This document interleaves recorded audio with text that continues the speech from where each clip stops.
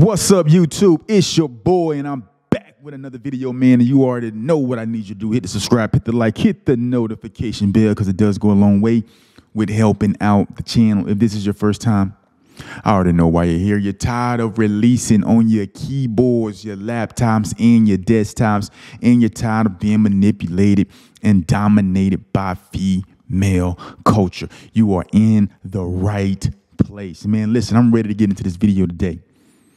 This video is going to help you today. This video is going to get your mind back on track so you can achieve and so that you can accomplish God's purpose in your life. Now, one of the quickest ways, the quickest way to have your God-given purpose derailed is to chase the love and affection of a woman. That is not what you're supposed to be doing. Do not chase the love and affection of a woman.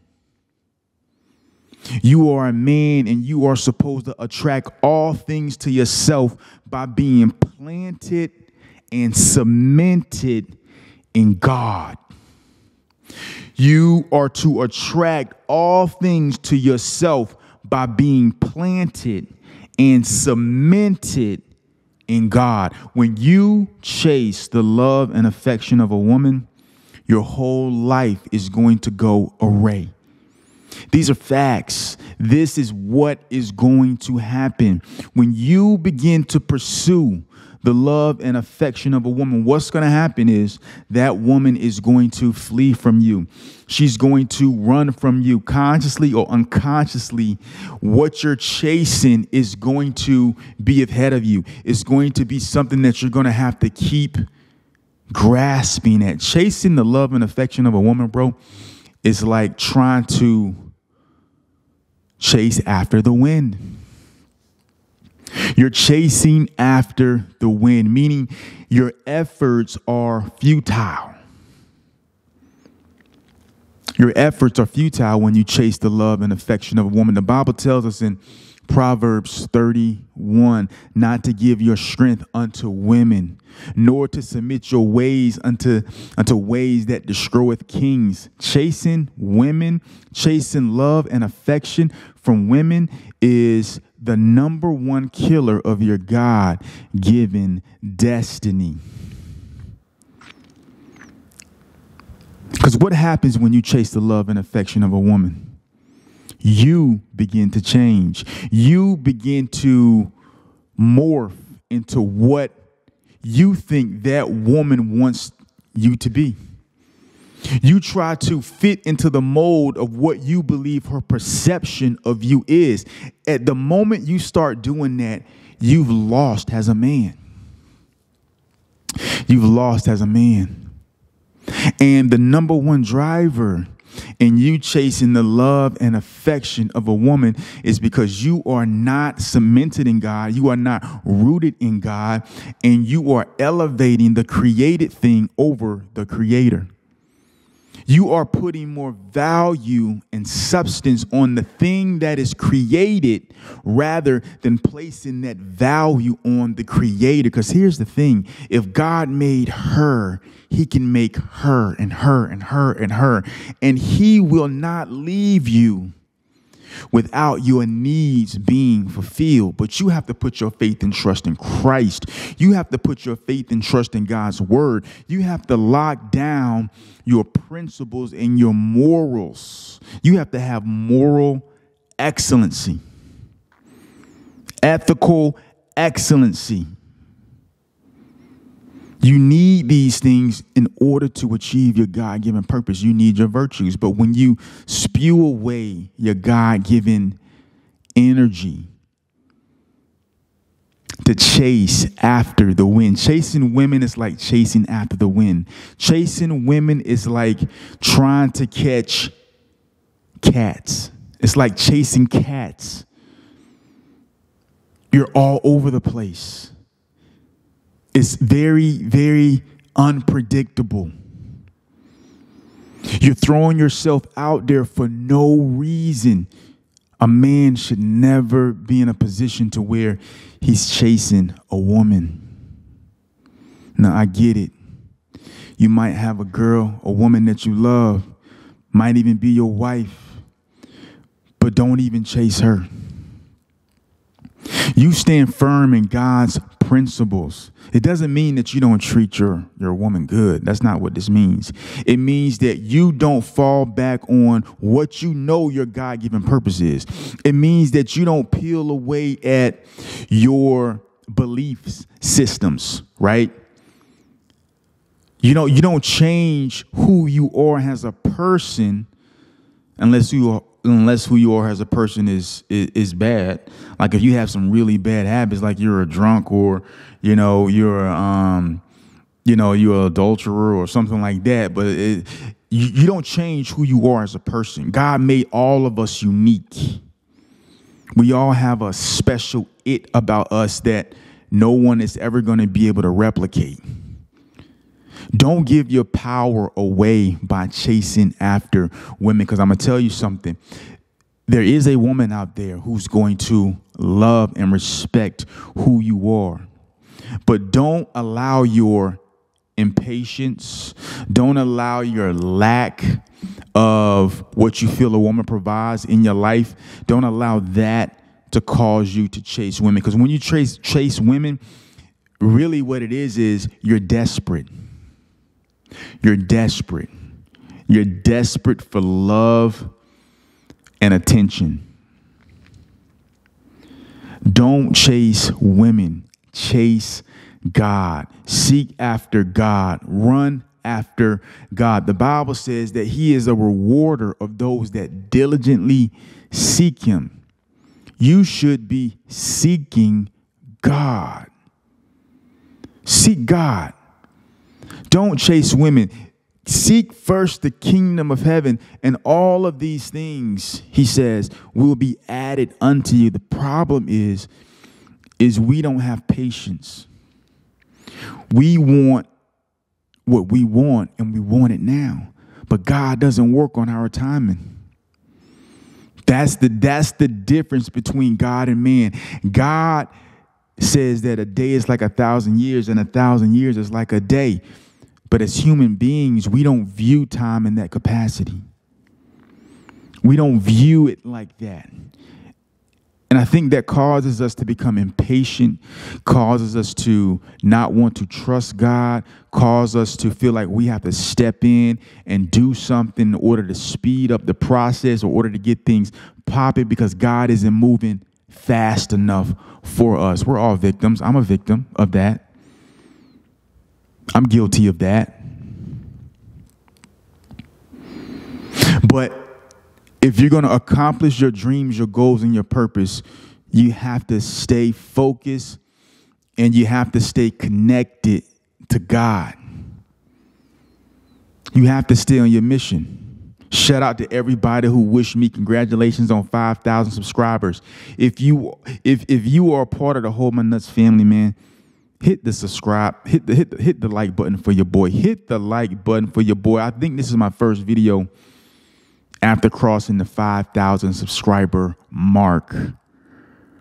I just started this channel February of 2022, and we're already at 5K. So thank you for all of your support. Back to the video. This YouTube channel is me realizing my God-given purpose. I am supposed to be on this microphone. I am supposed to be sharing what God has showed me about these things. Semen retention, Nofap, the spirituality behind being sexually immoral, the implications of that, the benefits of being aligned with God and putting to death the deeds of the body, fasting and praying and progressing in life, winning spiritual battles. I could have let females get me off of my purpose. And God knows they tried. God knows they tried to get me off of my purpose. God knows the temptations have come. The temptations are here. They're still here. The only difference is God has showed me how to war spiritually.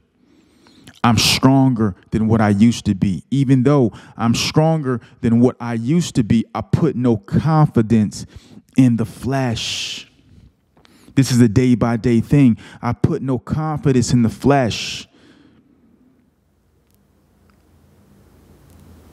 See, when you chase women, when you chase after love, what you're doing is you're putting confidence in the flesh. You're thinking that your efforts to win this woman over, you think that your efforts to win this woman over is going to make a change, is going to get things the way you would like them to be. But God is saying, nope. He's saying no. A lot of times you don't even realize it. But when you're chasing that woman and you can't seem to capture her, you can't seem to subdue her, a lot of the times, bro, it's God. He's causing her to continue to flee from you. He's causing her to run from you because he wants you to run to him. You can't allow a person to hold your life in the balance. You can't. You can't, bro. Chasing after women is like chasing after the wind. You're trying to capture the wind with your hands. You can't. You have to put your faith and trust in God. Not in your ability to be persuasive, not in your ability to be able to provide, not in your ability to be able to do whatever it is you think you're special at or whatever gifts you think you have. You can't put your faith and trust in those things. You have to put your faith and trust in God, because when you begin to chase women, your life will deteriorate. Your life will go down the tubes. You will not accomplish your dreams. You will not accomplish your goals. Wherever you are, you won't be where you're supposed to be. You'll always be behind the 8 ball. You'll never be in a position to where you're excelling in life, because you're taking your energy, your thought capacity, and you're allowing that to be consumed by an individual. A lot of you guys may be going through breakups. A lot of you guys may be going through divorce. What I would suggest you do is pray and fast. A lot of times when you're going through these things, these are spiritual things that are happening to you.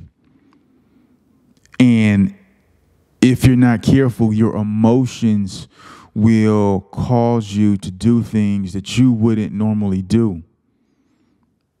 You got to be able to control your emotions. One of the best ways, actually, I'm not going to say one of the best ways. The best way to control your emotions is to build yourself up spiritually through prayer and fasting. There's no easy way to this. There's no easy way around this. Prayer and fasting is what you have to do, because you got to understand something. What the devil wants to do is he wants to take your life circumstances and use those circumstances to get you to doubt God. I was watching The Matrix last night with my daughter, and every time I watch the movie The Matrix, I pick up on something. That is an amazing movie. That is an amazing movie. When I watch The Matrix, I always pick up on something. And one of the things that I picked up on was when Morpheus had been captured by the agents, and Neo had received the message from the Oracle that he was going to have to make a decision between his life and Morpheus's life. And they were about to pull the plug on Morpheus, and Neo was like, nah, I think I can save him. I think I can save him. And so they were trying to tell him, like, nah, those agents, man, they're going to get you. Agents being demons, they're going to get you, bro.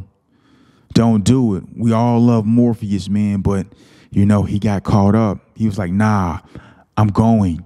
And one of the key things that Neo said, he said, I know it looks impossible. That's what he said. He said, I know it looks impossible, but it's not. And what stuck out to me about that statement was when you see life circumstances, the circumstances are there to create doubt. You got to understand, the real is in the spiritual.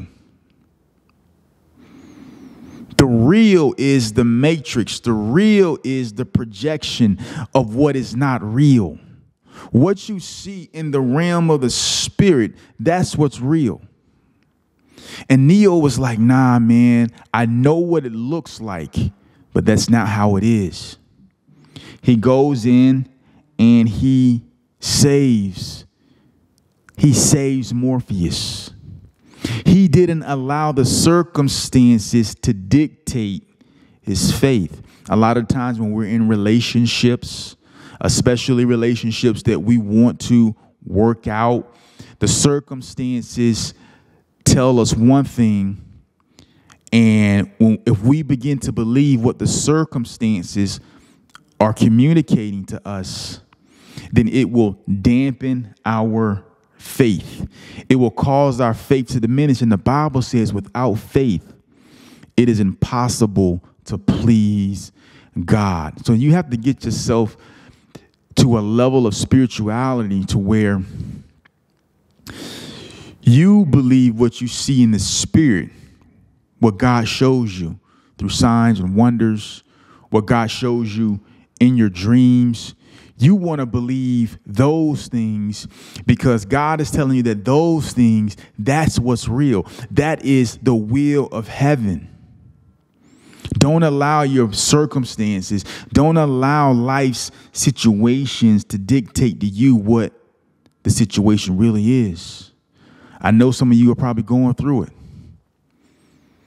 right? And it doesn't look good. It looks bad. It looks like there's no way out of it.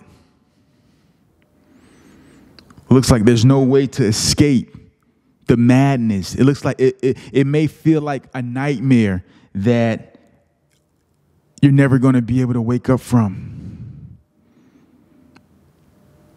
That's what it may feel like.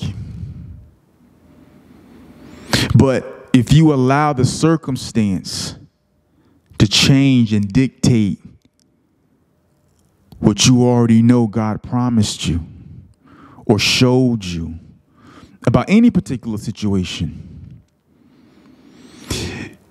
you're going to impede on your ability to receive that manifestation from heaven because it's impossible to please God without faith. You have to have faith.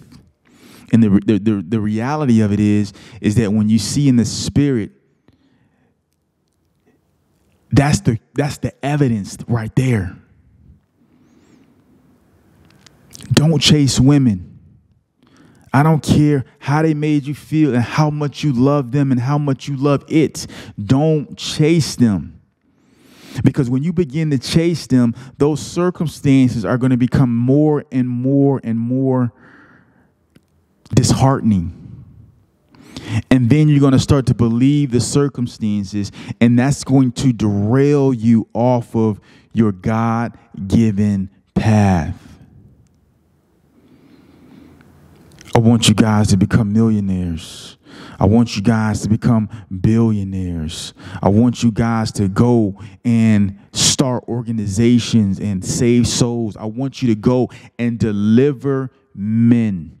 Jesus said that he will make us fishermen of men, meaning we will fish men. We will capture them from out of the snare of the fowler.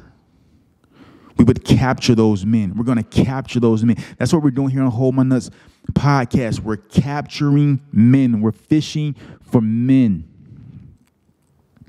We're fishing for men to pull them out of the traps and the schemes and the plans of the enemy. Listen, man, I love you. And I want you to know that chasing women is going to ruin your life.